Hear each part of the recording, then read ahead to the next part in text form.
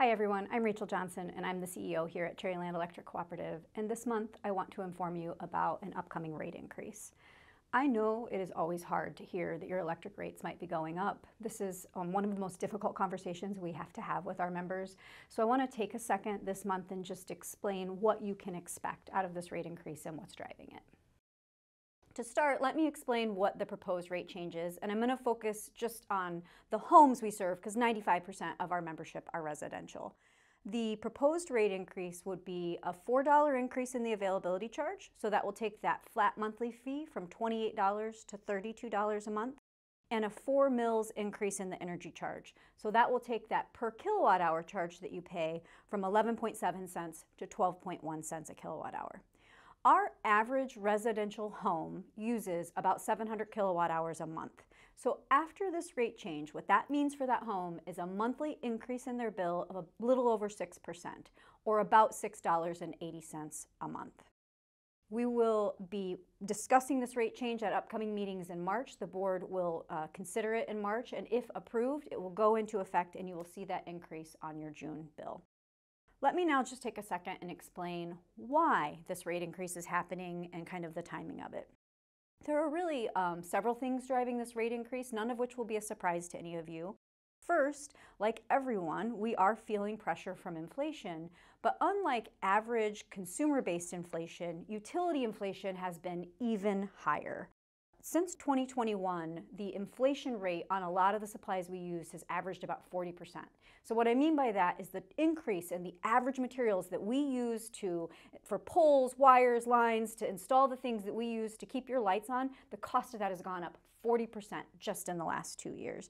And those costs range from a 30% increase in things like poles to a 60% increase in things like underground wire. Transformers have been really expensive.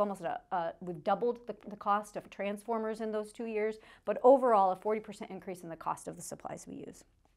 The other cost pressure that we're facing is tied to the labor markets. It's a highly competitive labor market right now. In addition to that, let me just say, we employ the best of the best. We employ really, really technically skilled employees, so we have to make sure that our wages keep up with the market. Labor costs are our second largest cost after power supply. So as we continue to try to be competitive to attract and retain the best talent, we're going to see cost pressures to do so. One thing I will highlight for our members, just so you know, we are one of the leanest electric cooperatives in the country. And what I mean by that is we serve more meters per employee than any other electric cooperative in the United States of our size. So we're doing a lot with a little, and it's very, very important that we continue to retain the talent we need to do so, because we obviously have the best of the best. They're able to do a lot and serve a lot of members per employee. And then the third cost pressure that we're managing right now is kind of tied back to that first one when I talked about the increase in the cost of the supplies that we use. We borrow money to pay for those projects, and our cost of borrowing has gone up in 2 ways. The interest rates are higher now than they were a few years ago, just like they're higher for you whether you're buying a home or a car or whatever. So we have higher interest rates, and we're having to borrow more money because the cost of what we do has gone up as those supply costs have gone up. In fact, we've had about a 38% increase in the cost of borrowing over the last few years. So we have all these cost pressures, from supply chain to making sure we're competitive with market wages to interest rates and our cost of borrowing, that we have to manage on behalf of our members. And all of those things are leading us to what is a 6% increase for the average residential member, which I think is really quite reasonable when you think about the cost pressures the co-op is facing.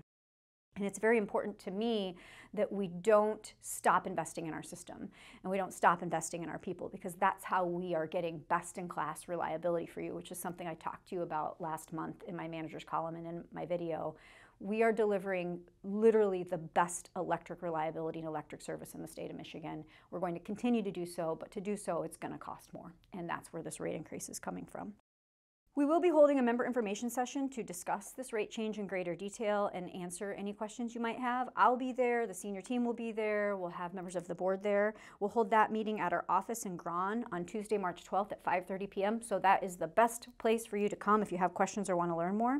We will also have a formal rate hearing that will take place at the board meeting on Monday, March 18th at 9 a.m. And then after that, the board will consider and take action on the rate change. You can find more information on our website. You can also find more details in this month's magazine, so please don't hesitate to reach out if you have any questions.